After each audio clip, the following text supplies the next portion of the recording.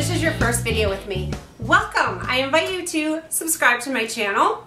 This is the second video in my series with Darlene from Darlene Designs. We are doing collaboration where I start a focal point and sentiment piece, and I'm going to send it to her, and then she's going to finish it off. A couple days ago we did the same thing, so be sure to hop over to my blog. If you're watching on YouTube, the link is below. We're going to work with little stitch stars and glitter and ink and make a little bit of a mess, but have a lot of fun in the process. So meet me at the stamp table and we'll get started. I'm using the Lil Inker Stitch Stars die and a coordinating stamp set.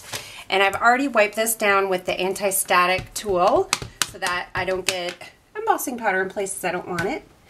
I'm stamping the Today You're the Star sentiment, and then we'll go ahead and cover it with clear embossing powder. When heating clear embossing powder on white, it's kind of tricky to see.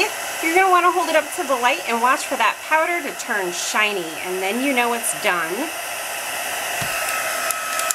When you're finished, you're going to want to let it cool down for a second.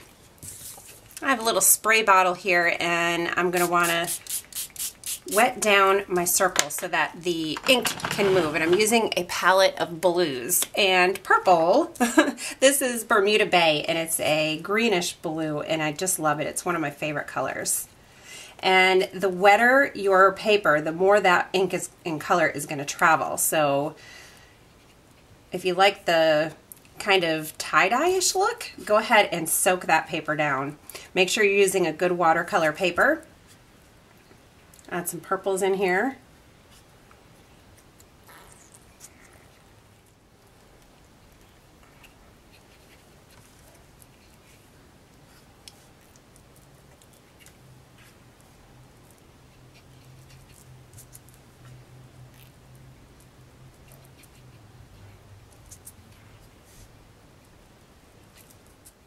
Alright, so when you have enough color on there and you're satisfied, you can either let it air dry or you can zap it with a heat tool. I kind of like adding the heat tool to it because sometimes you'll get fun watermarks in there, and also you can move the color around a little bit more. You can see right in here what I'm talking about with watermarks. It gets like that crispy edge, and I think it looks really cool.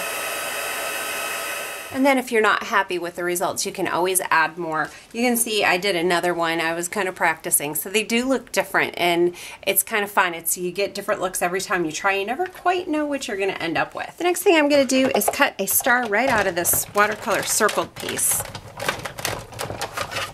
And the cool thing about these dies is you can see when I pull this off, it does like a double stitching. So there's stitching around the positive and the negative die cut.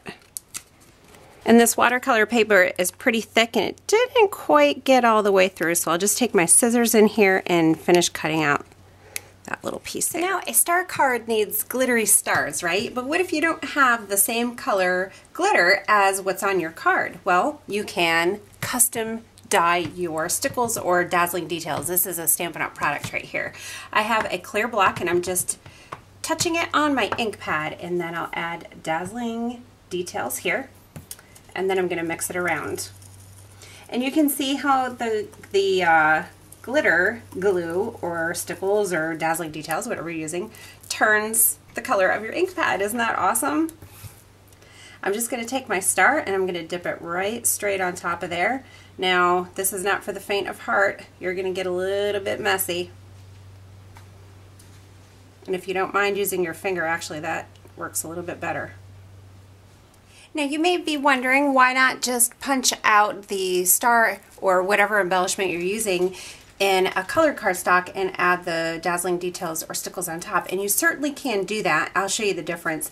This is a more bold look, and this is a little bit more transparent, kind of dreamy watercolored look. So it is totally up to you and the look that you're going for. I'll hold that up so you can see it a little bit better.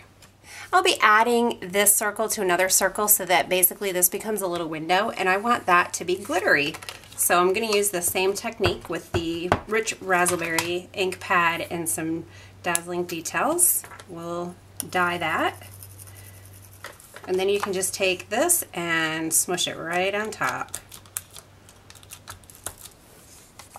And then if you're not worried about it, you can smush it around with your finger to get it more even and make sure it's going to give good coverage when you add that. All right, so we'll let that dry. One more way to add color is just to take a bottle of re-inker and add it straight to that glittered star or whatever shape you have. And this gives you such a dark, vibrant color. Now here is a close-up view of this Night of Navy star, which I think looks awesome.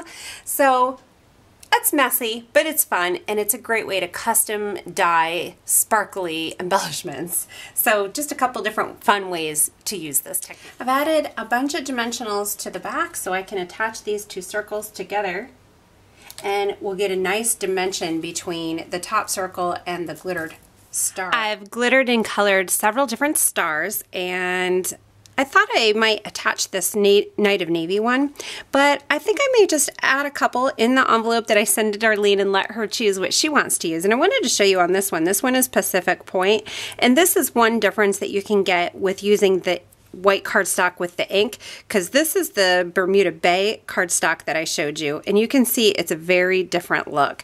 And I love this star here because it looks watercolored itself, so it's just a really cool effect. Messy, but cool. So leave me a comment here on YouTube and let me know if you will try this, even though it's so messy. And be sure to hop over to Darlene's channel. Link is below, and see what she did with this fun stuff. I can't wait to see. Thank you so much, Darlene, for participating with me, and thanks to you for watching. Have a wonderful day and happy stamping.